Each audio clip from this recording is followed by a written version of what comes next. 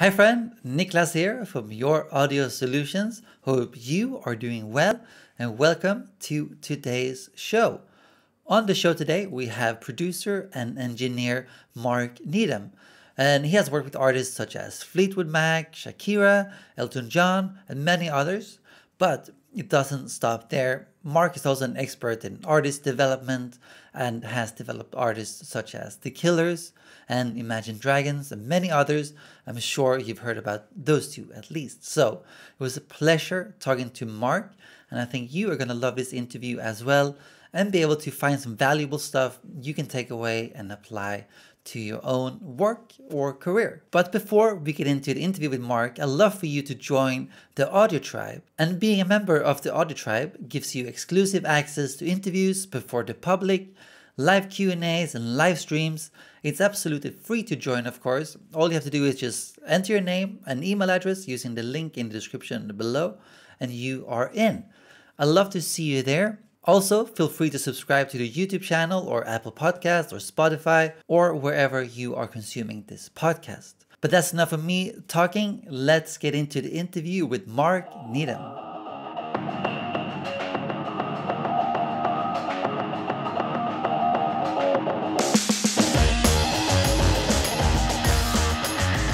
So, Mark, thank you for coming on. It's a pleasure talking to you. I've been looking forward to doing this. Thanks for having me. Awesome, man. I actually thought it would be fun to start out with something that's not music related, but something fun I read about you on your website. Full disclaimer. But it said you are able to marry people. Because are you a captain or what was the deal?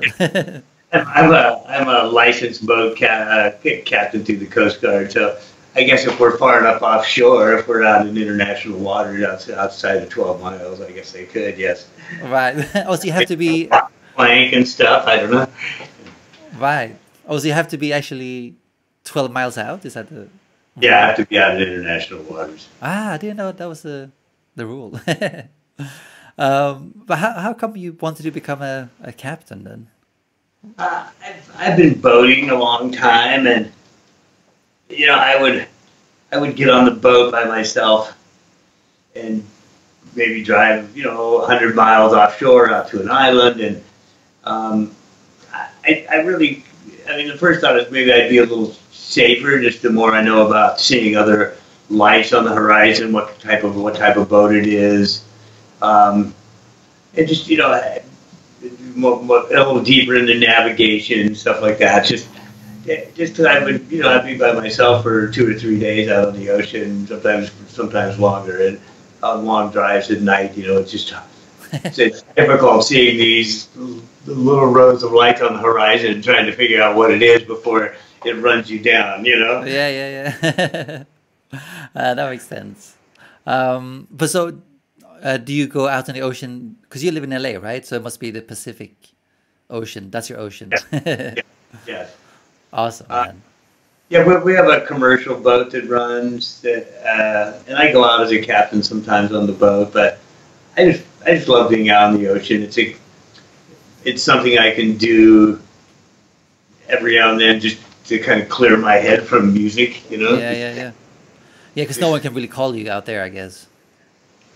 Yeah, it's just nice being, there's no noise, there's no lights, you're out on the ocean, maybe 60 miles or 100 miles offshore, and it's just a departure from the studio for me. So yeah, exactly, man.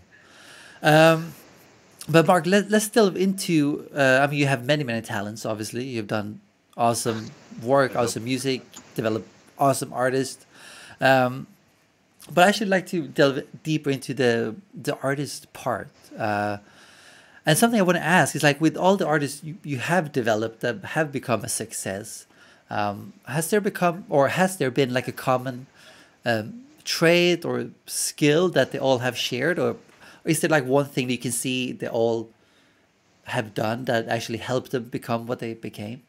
Well,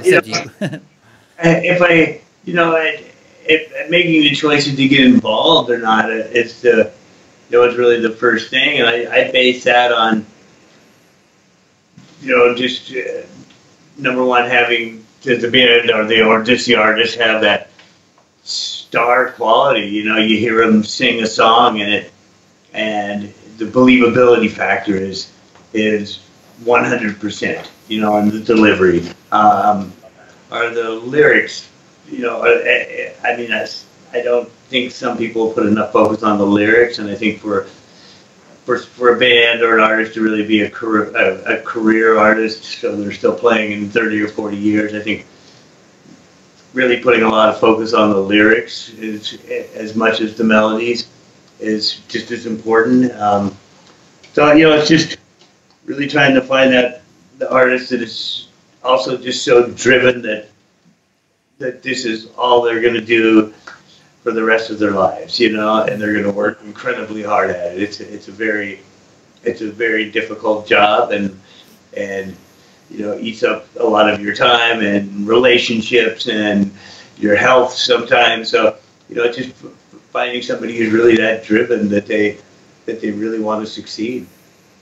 Makes sense. But you mentioned believability. What is it in a vocalist, for example, that makes them, according to you, believable? It's just honesty in the delivery. Whether they wrote the lyrics or not, I mean, it could have been done with co-writers, but to me, a great vocalist makes you just believe that story and make it your own story. So they find a way in the lyrics to really feel that this is personal to them, but also can be personal to whoever that listener is. The lyrics are broad enough that people can own the story themselves. Right. And obviously that goes with the delivery as well. But does it have to be perfect to be believable, or what's your take on that? Oh, absolutely not. I mean, it's. Every song is different, so I can't say, yes, sure, that's universally great across all songs, but, I just making me believe that they believe the story that they're telling me. Right. See, sort of do you love her? Do you love him? Is it about, life? Whatever, but I feel that I take a message away from it. Right. And it's, and be able to create that emotion in the listener that 30 years later they hear that song and they snap right back to that time in their lives. Yeah, that's that. I mean, everyone has those songs, I think, where they do have that. You have those songs growing up, right? Mm-hmm. And 25 years from now, you'll hear those songs, and it's like, oh my God, I'm right back in that place. You know? Yeah. Like a sense of smell or something. But exactly. So if I can find those kind of songs and those kind of artists, and hopefully partner up with them, that's usually how I succeed. So. Right. But what's your song that takes you back to childhood?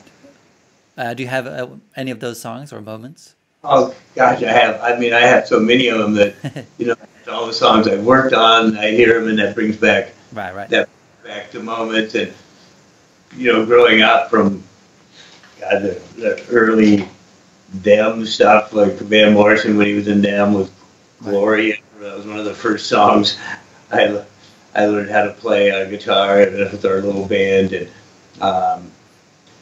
The Who, when they came out with some of their early records, God, there's just so many, there's so many songs that bring back all these different points of my life now. Because, again, this is all I've ever done. I've never really had a job besides. Yeah. I mean, I didn't want to go right here exactly now, but let's go there anyway. Which is when you did start out in the industry, which was that in the 70s or when was it? Probably 1970, 71. Right. What was your experience actually getting into the industry? Did you have any early struggles, or was it hard for you to get your foot in the door?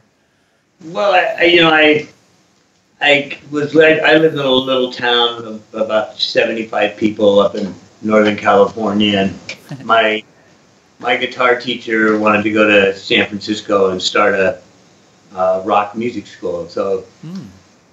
I graduated high school early and went down with him to San Francisco and helped start this music school. And I was I was a guitar player, somewhat drummer, but also I was a guy who always tore his amplifiers apart or rewired his guitars, or would different ways to plug my tape recorder into this and that and come up with So I was the technical part was always really part of my life growing up, and I started a small studio in basically just a closet in the music school. I had a 4-input tube mixer and a 2-track tape recorder and one microphone, and I started to record. I actually started recording a bunch of stuff for a small label called Kicking Mule Records. They did ragtime guitar. That was their thing, and got to work with some really fabulous guitar players, and the studio kept growing, and probably within 3 years I split off from the school and started my own studio. Right. Probably 1976, I think I got my first big major label album. I never worked as an assistant in the studio. I read a lot of books and learned on the job, just convincing people that I knew what I was doing, even though I really didn't. In 1976, I got my first major label album on Warner Brothers with an artist named Taj Mahal. Yeah, listen to that record. It's really cool. Yeah, we ended up doing 2 or 3 records together, and that was, at that point we had a 24-track studio and an 8-track studio. We had a couple rooms. We built our own 24-track and built our own console because we couldn't afford to buy one, so we built our own. And I had a partner who was really good technically. He was a guitar player, but also just great at electronics and machining and stuff like that. So we bought a used 2-inch videotape recorder, and he helped convert it into a 24-track audio recorder. We bought it for $500 at a place up by the airport, and But how did you? I mean, being self-taught and you build your own studio, how did you manage to get, Warner Brothers to want to hire you for this project? I mean, Taj came by, and he was in San Francisco. He lived in the Bay Area at that time, on and off, and he came by the studio and met with us, and I think he made the decision to record with us. I don't know if it was because we were offering a really good rate, or if he believed in the passion that we had. Right. Thank you, Todd. It was great. It was a great first credit for me, and Of course. I'd been a big fan of his for years as well. So, it was super exciting. The band Taj was so great to work with, and the band was fantastic. And it ended up being, we did that album. We worked on that for 4 or 5 months, and we ended up doing maybe 1 or 2 more albums. I can't remember right now. Right. But what has been your maybe not strategy is the wrong word, I think, but building relationship, because that's the name of the game, I guess, and that's ultimately how you got where you are today. So what has been the best way for you to build relationships within the industry, so you actually, which allowed you to build the career you've had? I worked really hard at, I worked really hard trying to be good at what I do, and I'm I've always been very invested in this. Sometimes I care too much, I mean, it breaks my heart if I hear something that I don't like. I Mm. mean, I mean, it'll literally crush me if I did something that I don't think was as good as it should have been. So maybe it's that passion that helped me to develop that. I dealing with, later in my life, dealing with bigger stars. I never treat anybody like with kid gloves. I mean, I'm really honest about what I think about, if this part is where, so if a part is working or a mix is working. So I've never been afraid to live out on the edge and make bold statements or choices. I don't know about bold, but crazy choices, or statements. And so I've always been a risk taker. And I'm not afraid to take risks and put my career on the line for saying something. I disagree with this, or Right. or let's try this arrangement, or and that's worked out for me. The majority of the time, that's worked out for me over the years. Not always. So some people take offense to that, but I am who I am, and Mm.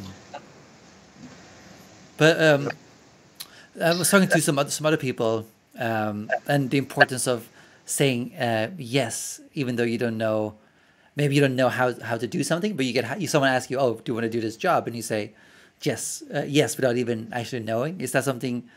It sounds like that's something you would do as well, right? To take that risk. well, I mean, I again, I never really had a job. I just I Right. started doing music and trying to figure out how to make a living at it and get good enough that I could actually start doing important records. So, I, you know, I would say yes to anything, but even if I knew how to do it or not, if I didn't know how to do it, I would figure it out. Yeah. Yeah. So I was never afraid to jump into anything No. that was way over my head. I'd jump in the deep into the pool anytime. Yeah. With a bunch of bricks in my arms, I don't care. Right. Right. Yeah. I think that's a really important skill. For especially in the music industry, I guess. Where you might get a call and it's like, shit, can I do it? But yeah, you should just jump like you have done. Yeah, I I don't know that it's the best trait for a lot of people in their life. Right. Right. But, you know, being so, yeah, I'm the opposite of risk averse. Mm.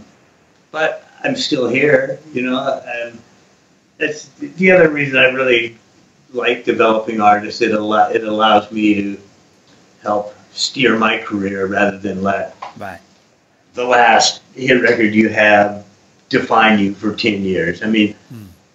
it's great that you'll when I did Wicked Game with Chris Isaac, or but for 5 years I'm getting a lot of work on that. But then you start to realize, like, everybody's just coming to you for that sound. It's like, I did that already. Right. You Right. know? Right.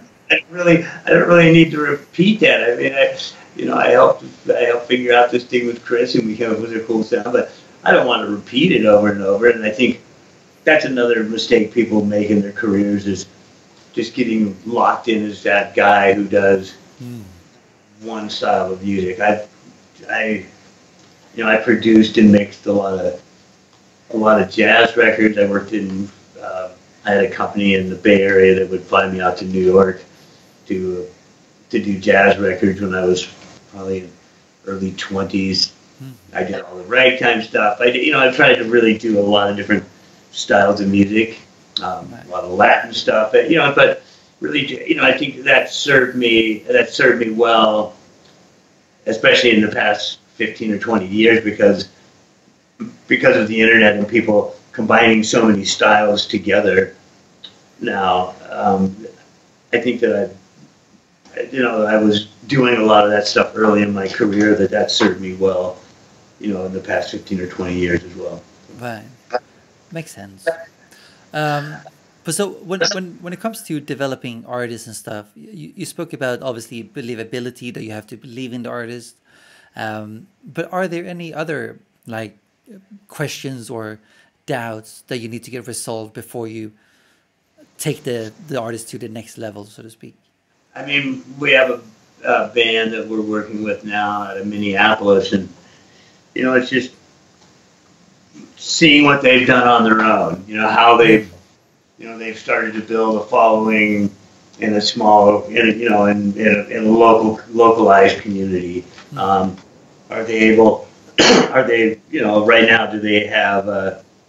What do their socials look like? And in talking with the band, if you're pointing out what's wrong in their socials or with the artist, are they able to really listen and grow? And songwriting, it's being able to communicate with somebody and not just say, yeah, this song's great. It's like, well, it's good, but, are you open to trying this, this, and this? And, some of those choices might be good, some of them might not be. I mean, I'll throw out a bunch of things that I think might help develop this, and the only way to really tell is give it a try and see if it works better. And I think the artist needs to be open to that as well. Do they have the work ethic?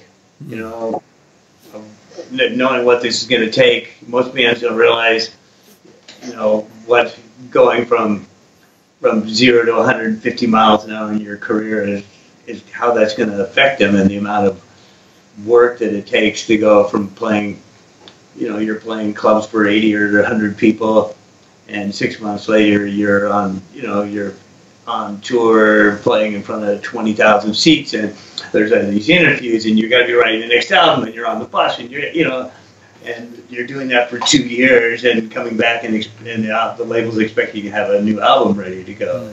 And, so, seeing if I think they'll be able to handle that level of workload. Right. Yeah, that's pretty fascinating. That's something I never thought about would be a factor, but it definitely makes sense. But yeah, I think so many artists burn out, they come back from the first 3-year run, and they're just, I mean, they're destroyed, I can imagine. I mean, I can imagine it must be tough being on the road. I've never been on the road myself, really, like that, but I can imagine it is hard, but I guess it's also hard for anyone starting out anyway. Doesn't matter which area of the music industry you are in, I guess. It's certainly not an easy career choice. No. But you mentioned like how you look at bands, or if it's a local band, or you're looking at their social media, for example. What is there some sort of a metric that you go by, or could it be anything on let's say social media? Does it have to be 10,000 fans, or is there such a number, or that's not relevant? For me, I'm different than a major label where I don't really have to look at. I can weigh more on whether I love this song. I believe in this song. Whether or not they only have 250 followers and they can draw 80 people to a club.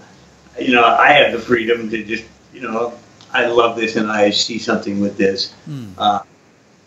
And, at a major label, obviously, there's a lot more, people are really putting the number, the actual social media numbers really play a lot bigger role, 80% of the decision on whether to sign something, just because they really want to see that it's developed to a point where you can say if we just throw gasoline on this, this bike's going to explode.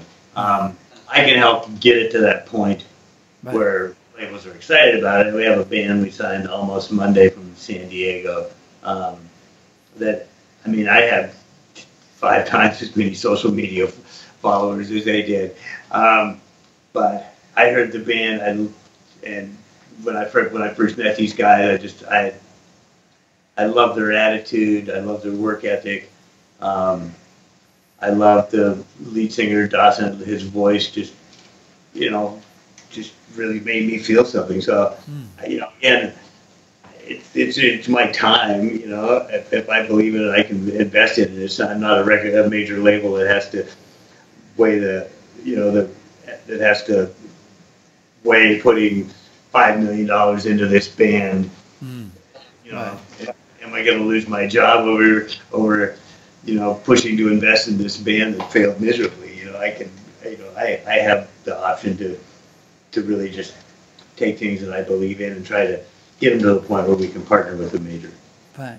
But what are your thoughts on the major labels these days? Is it, do you need them, or what's the benefit of having a major label deal?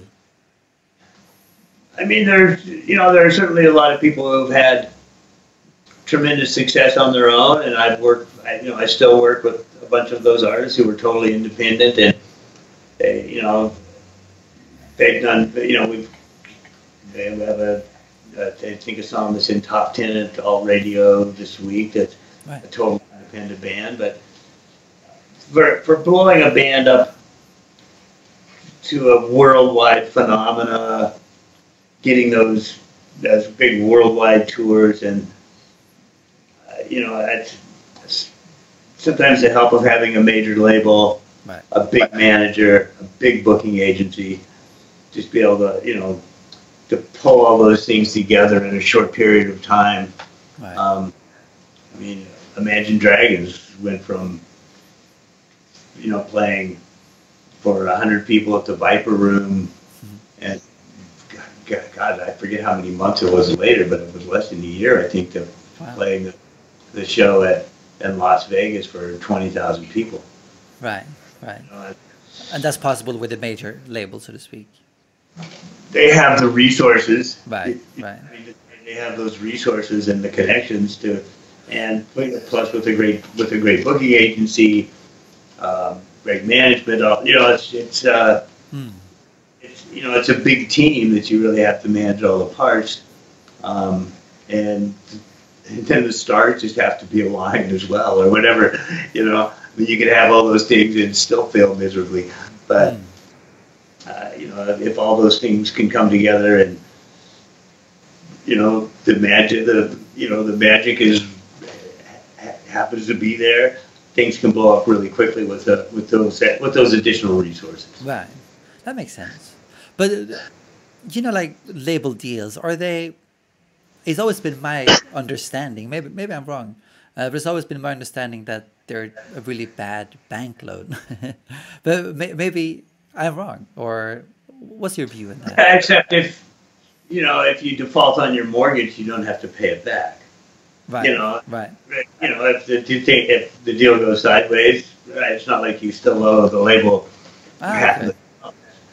So the label's taking a big risk, which is why they, if you went to a bank and had a loan, and if 5 years, if the house wasn't working out, you could just walk away and not owe them any money. You would expect to pay a higher interest rate. But there are just resources. It's harder to get a really big booking agency involved without label support. Right. I mean, some agencies will take on independent artists after they've you've really put the time in. You put 4 or 5 or 6 years in building a fan base across the U.S. and touring on your own, and really built that up to this is as a big booking agency, we want to be involved in this because these guys are killing it. It's harder to get, or almost impossible to get, a big booking agency like that involved if you're just playing clubs in a local area. Right. I mean, that's not going to happen. I mean, they're not going to risk the time. So if you've already, if you've worked as an independent band and really worked on setting up your own touring across, if not the whole U.S., but at least major inroads into, certain core areas, and you have a big fan base.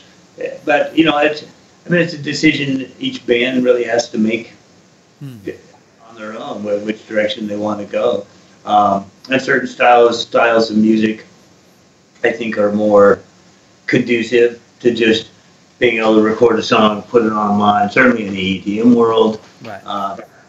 So I mean, if you want to be a major pop star and have a #1 radio hit, it's really hard to get those top 10 slots without label support. Right. Makes sense. It can be done, I mean, it can be done, but it's not easy. Right. Yeah, and I didn't know that about if you actually, that if your music doesn't make it, that you don't owe the money still. I thought I was actually, that you still owe them, but I guess not then, which is good. No, they'll own those masters. The label will own the masters. Right. Particular songs. I know a lot of bands that have been dropped that cut deals to get their masters back. Right. I mean, but that's the risk for the label, which is why they don't just sign everybody. Sure. They're investing a lot of money that they might not get a return on. Right. Makes sense actually. But how do you, when you have developed an artist, or you about to, or you're in the middle of it, what's your process of pitching it to labels? I mean, I guess now you have the relationships and the team behind you, but how do you do it maybe before today, so to speak? I mean, early on we would just try to get 3 or 4 great songs recorded. Sometimes it was actually recording a whole album with Hot Fuss, with the Killers. That record we had basically the whole album recorded, but we had some relationships at that point. Obviously, I have more now, but that was in 2002 or 2003. And, I had a couple management companies, but I just signed with the guy that I'm with now. Right. So we partnered our relationships, and I met with I would go out and meet with a lot of just cold meetings with a lot of label guys, who are I'm trying to play this music to them, and they're all looking at their clocks and their phone, like, when's this going to be over? I got to get this guy out of the room. I got something else important to do, Right. But we've had, the more success we have, the easier it is, obviously, to get those meetings, and we have good relationships with everybody at all the labels, so it makes it easier. They know they're working with us on a project. There's going to be 6 months of contract negotiations, and I mean, we talk to the band, to the label. We all know where this is going to kind of work out, and so we're able to use those relationships to hopefully make things go smoother for the band, and tell them about what all the pitfalls are that can go wrong with, they could go wrong on a major label deal. So, I mean, that's stuff that we bring to the table when we're working with the band. Right. But like, for example, with the Hot Fuzz record, because like you said, it was hard to pitch it at first. So how did you finally land it at a label, and how did you make them believe in what you had? We'd gone to every label in the U.S. and been turned down. So I had 2 partners on. We had a production company. We signed 3 bands, and it was my ex-lawyer and then partner in the production, Jeff Saltzman, and a guy named Braden Merrick. And I think we tried everybody in the U.S. and Braden, it had been turned. Nobody wanted the record, and Braden had started going to just the indies in the UK, and I think probably one of the last indies available was Lizard King, and they loved the record. Martin loved the record, and they ran with it, and it was we'd already kind of done a campaign with dance remixes of Mr. Brightside and all the nightclubs, and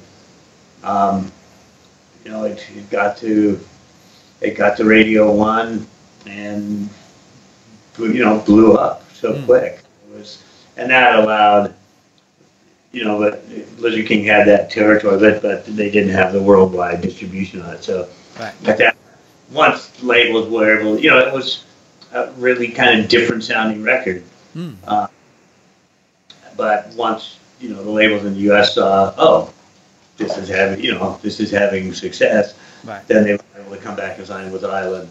Island could a couple cans of gasoline on this thing, and within 9 or 10 months, they were, they went from playing for 250 people to 20,000 people every night. I mean, when you're in that situation where you have pitched it to all the US labels, it's not working, what was going through your head then? Like, did you ever doubt that it was not going to do well? Or, what was going on then? Probably. I mean, I don't think anybody really thought it would be as big. That record would be as big as it was. But, you just keep plugging away. Sometimes it's hard to call it quits on shopping because, tastes change and people get more open. So, some of these things have taken over 2 years. To get a deal and for people to really get exposed to it. But, you just have to kind of manage, how much time you're going to put into, you have to know when to let go and go, okay, time to move on. This isn't working. And how do you do that then? Like, what's the point when you say, this is not working or whatever? I guess it depends on if I go back and listen to the songs, it's been a year. I go back and listen every time I hear the songs in one of these meetings. They're always very revealing when you're in an A&R office and you're playing on. Maybe the speakers are not really that good, and even if there's certainly there's that tension in the air. Are they going to love this? Or are they just going to get on their computer? Yeah, that's great. You got another guy. If I can listen to it in those meetings, every time I listen to it, I go, "Damn, this is good." It's like, okay, we'll keep fighting for this. And in the development process, I certainly run into these where it's like, no, this is I don't really see the artist getting to a point where they've really discovered internally who they were, and they're just delivering these huge believable performances, and the songs are getting better every time. If I see that happening, then sometimes it's better. Maybe I'm not the guy to be able. Maybe there's somebody else who's better for getting the artist to where they need to be, and then we'll just part ways. And try to keep it friendly. I'm friends with a lot of artists that I work with that we ended up calling things quits, but I don't necessarily blame the artist or myself. It's these two puzzle pieces just weren't fitting together. So. Yeah. But do you have to talk to the bands and artists about managing expectations and stuff before you go into these meetings and trying to do the whole pitching thing? Yeah, I usually don't have the artist in those initial meetings. Right. Anyhow, it's just my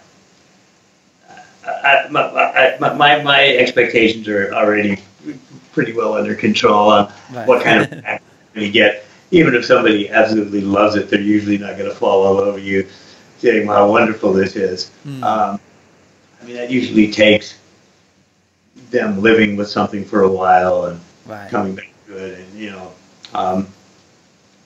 And, every now and then I've had those ones where we just played and went, yeah, let's do a deal.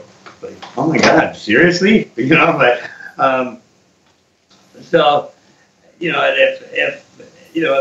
the label is really interested, then we'll start setting up meetings with the band and try to coach them on how to do a showcase and the questions that an A&R guy is going to ask them, and just have them kind of prepared mentally for this process. And I usually start a band out with smaller labels and people that if people want to start doing meetings, I try to start with people that I know that are going to just make it a little more comfortable for them. Right. It's a learning process. After you've done 5 of those or 10 of those meetings with different booking agencies or labels and stuff, it starts to, you start to learn what the questions in the process is. Right. So we try to, we try to manage that, with people who I know are going to make the band comfortable. In the first couple meetings, it's little test meetings to get them warmed up. Right. Makes sense, man. But let's say a band you're working with, and they're not maybe quite at the believable stage, whatever you want to call it. How are you able to maybe push them, to that next step, so they become that great band, so to speak? I usually don't go in and try to record an album or 5 songs. I would rather come in and I would rather write and finish one song at a time. Right. And just at that point of someone's career, and just because every time you come in, you write a song, you record and produce the song, mix the song, and then listen back to it and hear what worked and what didn't. The next song you go in, you staircase off every one of those experiences, and you get better. So, it's usually it's part of that process, and just having a talk with the artist about what the artist thinks is working and not working in that first song, and what I as a what my company, me representing my company, what I think is working, and we just try to get better every time. Right. And that's pretty awesome, actually. So basically, you let the artist themselves almost discover, what they need to improve on, rather than you always telling them, I guess. Yeah, I think it's, I don't want to come in and do 10 songs and get a snapshot. Right. You have that snapshot of where you were, and by the time you finish those 10 songs, you still have that snapshot, and it might be 6 months or 9 months down the road. And if you did those one at a time, each one would have, the progression at the end of right. song 10 would have been so much better than just going in and tracking 10 right off the bat. So I just think doing the writing, especially in that early stages, doing the writing and coming up with a finished song. Maybe you go in and write 10 songs and you pick 3 or 4. Let's do these one at a time and see where this is going. That's usually our process, and just learn from every session. Just here's ways we could have done the song. Here's ways we could approach the songwriting better, or maybe this is really the artist's voice feels better with more of a pop instrumentation behind it than an all rock thing. Or, you try to just find that line, and also try to come up with. I would rather come up with something that's a unique and identifiable sound to that artist, and not be trying to chase what's on the radio or what's popular on Spotify. I would certainly rather come out with something just sound-wise that's totally unique to that artist, and the first 8 bars that come on, who this is, or 4 bars, you just know that sound. I remember when I first started just thinking back with Chris Isaac many years ago, when we first heard them playing in this, it was like a punk club in San Francisco, on Broadway in San Francisco. The band hated reverb. They didn't want any reverb on anything, Right. And then eventually that came to be like just the opposite. Became to be that sound that as he comes on, that guitar sound or his voice, and so we did. It was something that kind of grew through those first early songs that we were doing. Right. That makes sense. Um, but how do you also, keep trying to create something new? I mean, is maybe that's just my prejudice that is wrong, but it feels like maybe labels these days are comfortable with one thing, but that's why it's so Well, refreshing seeing you trying to do something new, you know? but that's always been the case. I mean, Right, right, if right. they want to do what they know has been working as Mm-hmm. a general rule. I mean, that's not certainly not true with everybody in the business. I mean, there's a lot of people who have been so important to the music business who really went out and found that cool new thing, but um, as a general rule, it's easier let's invest in something we know is working. Right, sure, yeah. Uh, You know, they're trying to create something new every time is, you know, Risky, yeah.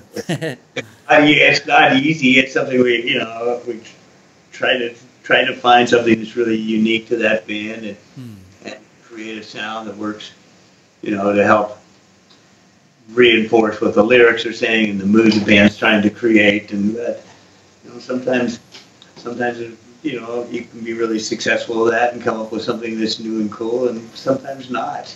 Right, yeah, exactly. It can still be a great song, even though we didn't. You still might make some great stuff, even though you haven't broken that new ground. And it's harder to break that new ground because, like, what hasn't been done? Let me think.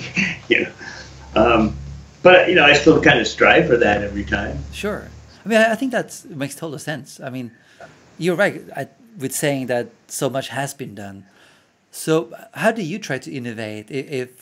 How do you try to break that new ground? Do you have a process that you go through, or? Not really. I Right. mean, I I've been doing this a really long time, so I can usually, if I hear something in my head, I Mm. can I can figure out how to create that. Right. If I'm just listening to something go by, God, what if the vocal was doing, so we had this filtered reverse thing going in, and the delays the delays were slightly at a time, and the delays actually got longer each time. It's like, Mm. I've done that. I know how to do that. I've done it 100 times, Right. 1,000 times. Right. Right. You know, um, and again, having done a lot of different styles of music, it just gives me hopefully a broader palette that I can remember and go back and choose from. But I can usually, if I hear something in my head, I can make it happen. Right.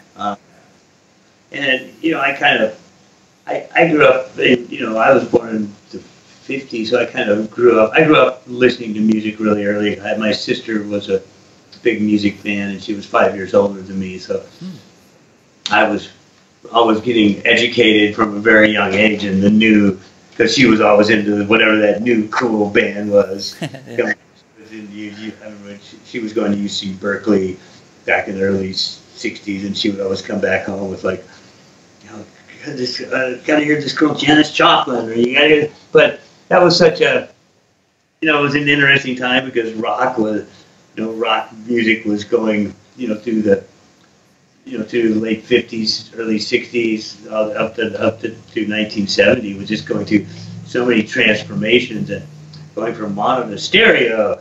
Oh, we can have the drums on the left. It was like, oh, this is the coolest new toy, But it was all kind of young and innocent and fun. The Beatles were coming out with such cool, innovative stuff. Mm.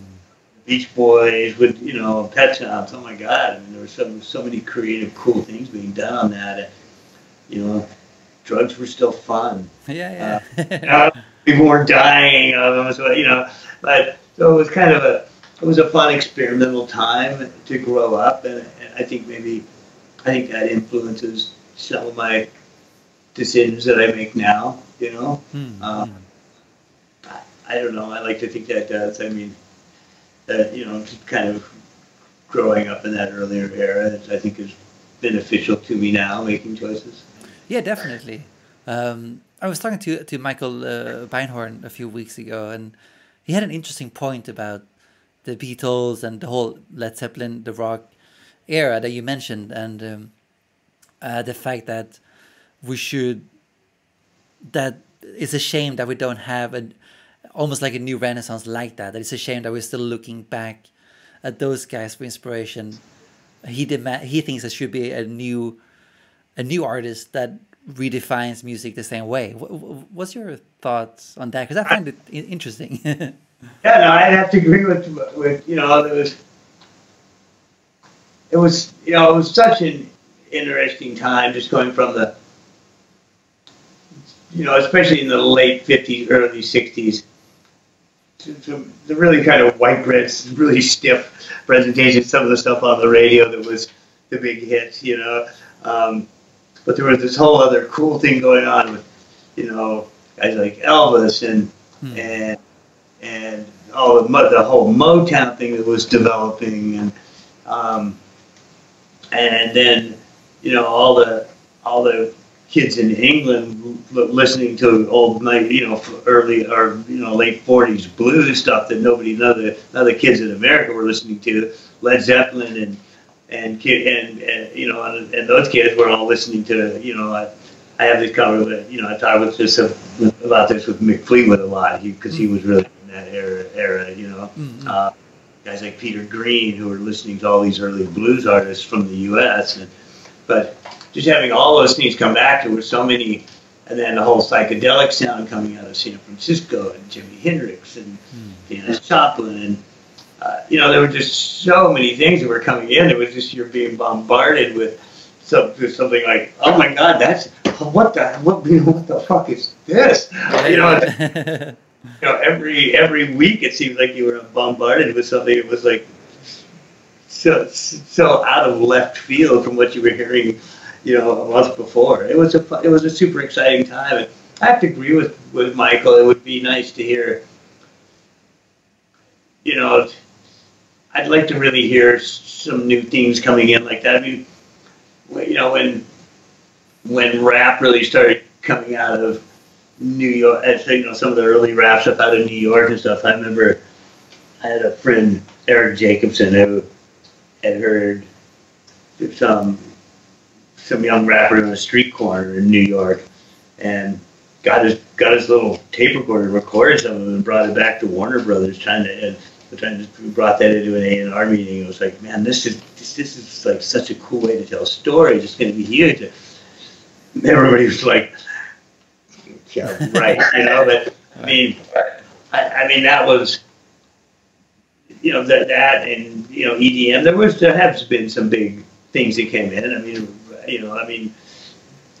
The whole advent of rap and ED and also EDM stuff has really come in to influence everything in pop music and your mainstream cultural music these days. But I'm always waiting to see when's that next just crazy awesome thing going to come around and really turn the industry on its head. Yeah, exactly, man. It would be awesome to experience that, especially like how you guys experienced it back in the 60s, 70s. When somebody brought me, I was still in San Francisco, and a friend brought me some tapes of NWA up there, and I was just like, holy crap, what is this? That must have been awesome. Michael Jackson did on Thriller, I heard some of that record. I remember I was in the studio, I was working in a studio complex where they were working in the studio next door, and they invited me to come over and hear some of the songs, and I went in, and it's like, by the time I finished listening to just the one tune, I was like, oh my God, like I have to go back to my project, and I feel like I just want to go back and cry, like I'm like so not as cool as what I just heard, I got to go back and rethink my whole life, So I think those moments have come along, and yeah, I'm always super excited, waiting for the, whatever the next one is. Hmm. Hopefully, maybe there's a chance I'll be part of it. Yeah, exactly, man. Hopefully, we'll be on the lookout for new projects coming your way, coming out from you, for sure. But so success, because obviously, you've had massive success through the years. But what is success for you, and has it changed over the years? I mean, I don't know. I mean, I always, I just wanted to be able to do this for the rest of my life. And I still, still go through, those down periods where I worry that I'm not coming out with anything, new and creative, and and it's not even. I mean, the money's nice, but that's just a byproduct of me, like, buckling down and working really hard, and finding something that, coming up with something that's cool and unique, and so I mean, the money part's just a byproduct of that. So being successful to me is I can keep making. I mean, I get to make music for a living. I mean, I always think I'm from six. I mean, so far I've always been successful because I get to keep doing this. Right. I look back when I was, first coming into high school and had thought about this is kind of what I wanted to do, and that I'm actually still here doing it. It surprises me every day, to tell you the truth. Right. And that's awesome, man. I mean, like you said, money is usually never the goal anyway. For someone who really loves what they do, and you're one of those people who loves music. So it allows me to keep doing what I do, sure. and so, and and in some ways it's a gauge of my overall success because it allows me to keep doing this. But but I made some of the records I'm most proud of that I've done.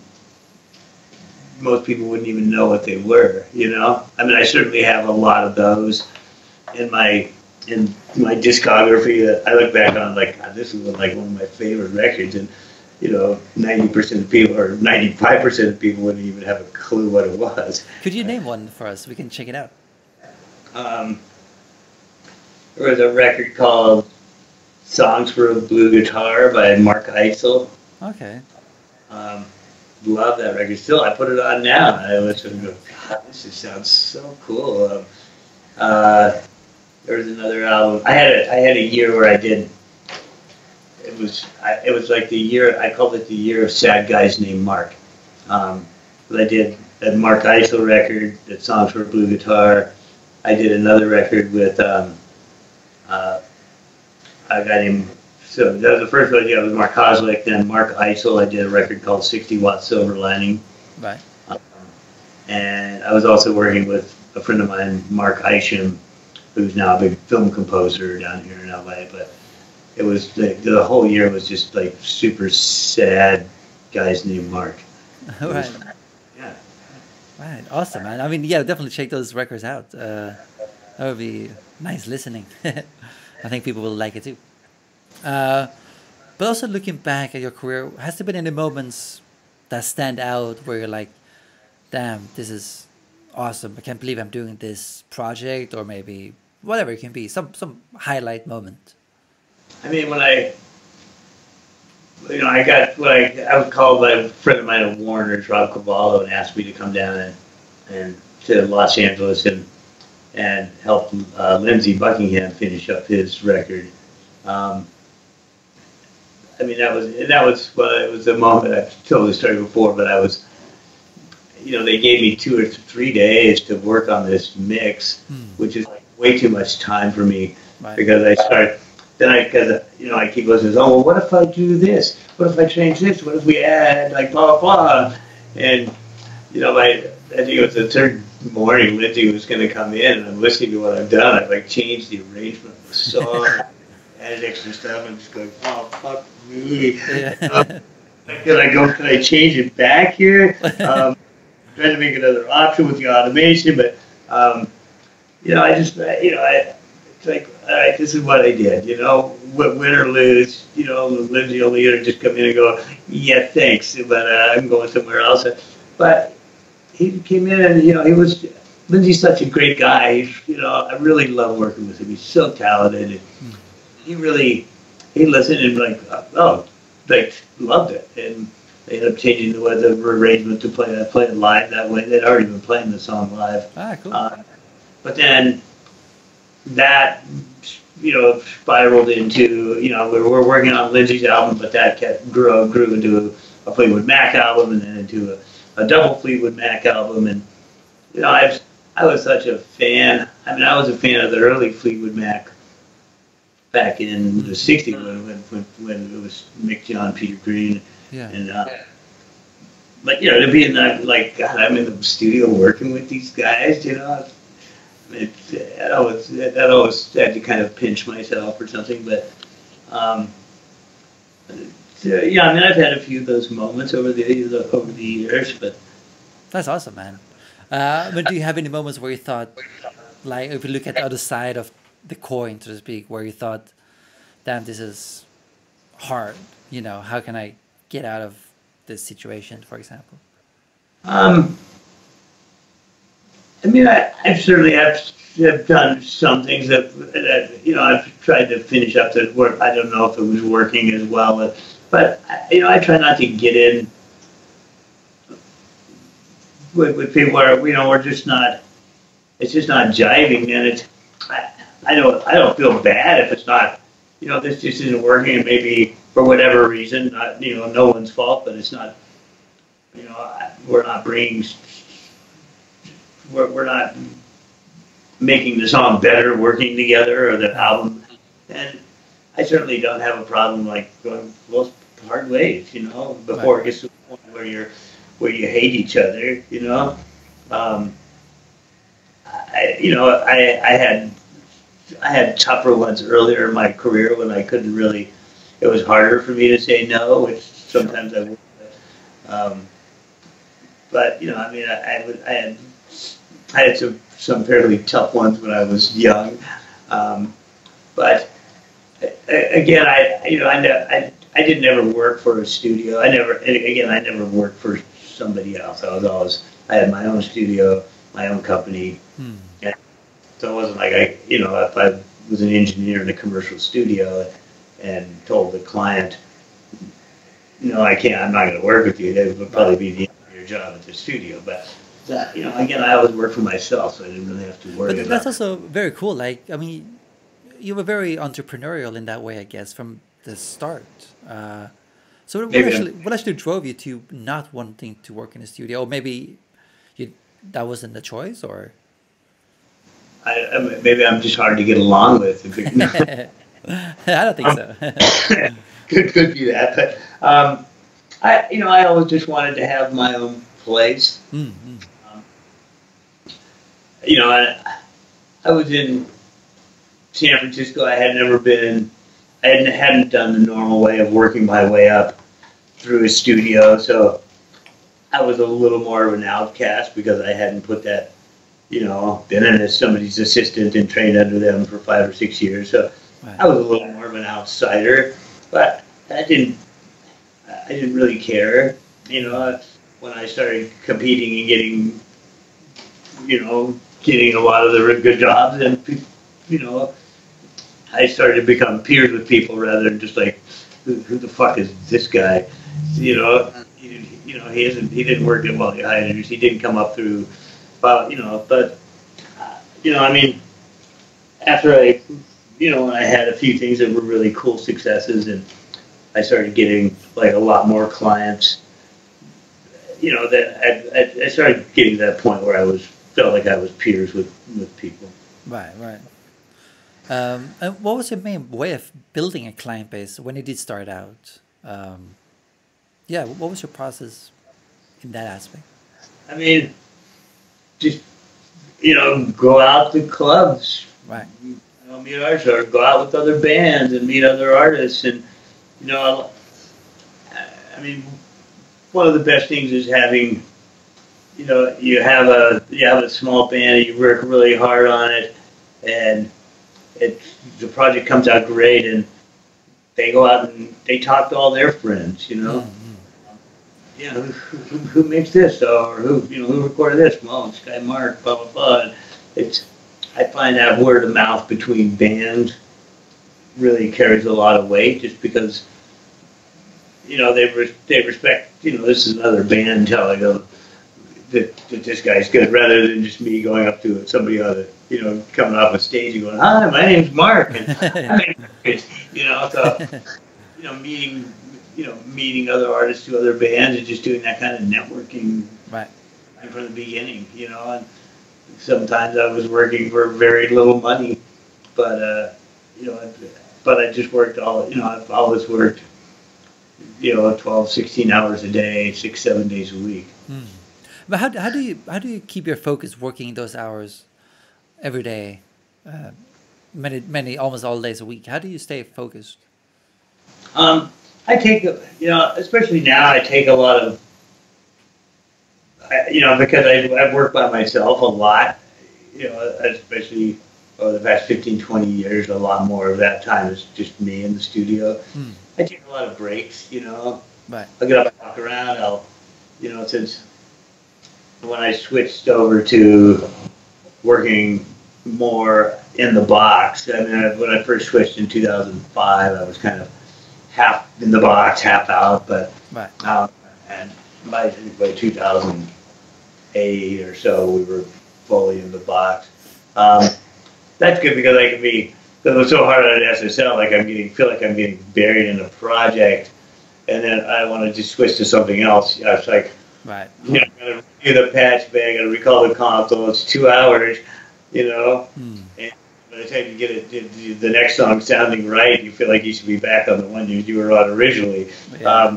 But now I can, if I really feel like I'm getting stuck on something, I can switch to another tune and work on that for a while. And Right. usually when I come back, I have a little more clarity. Or I just take a break. I lay on the couch, I read my book for 20 minutes or something.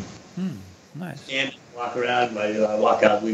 My studio's in the park here, so I can go out and take the dog for a walk in the Awesome. river park for a minute. And just something to clear your ears. If you start listening to something that's wrong over and over and over, mentally, your ears and your brain just kind of adjust to make that sound right. Right. Right. If you just get away and come back, maybe listen to something else, come back with a fresh perspective, clean your palate, as it were. It's like, oh my God, that's so wrong. You get that kind of aha moment. Crap. Exactly. That was a really bad idea. Let's go back to Right. Makes sense, man. And what are you reading to relax then? Oh, I go to. Sometimes I'm doing historical fiction. I don't really have any one set of stuff that I read. I read a lot of books. I still read, I read 3 or 4 books a week, maybe. Nice.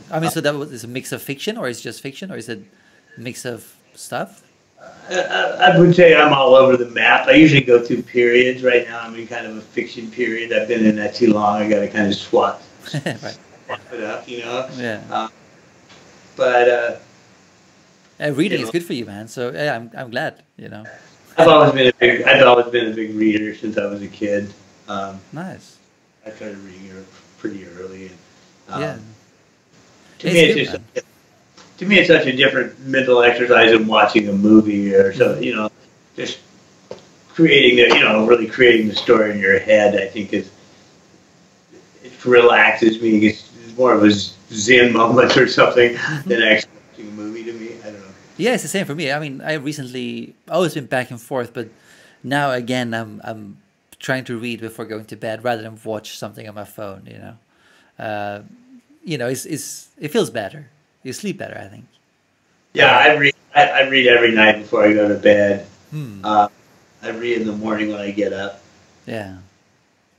So I do always book in reading when I go to bed when I first wake up in the morning. And I'll take a break during the day. If I'm not taking the dog for a walk, I'll lay down and just read for 15 minutes or something, just to kind of clear my head and come back with a fresh perspective on a mix. Awesome. Do you have any book recommendations when it comes to music, whether that's audio or just anything music related, to be honest? Um, I started out by reading the audio encyclopedia, which I don't even know if they still make.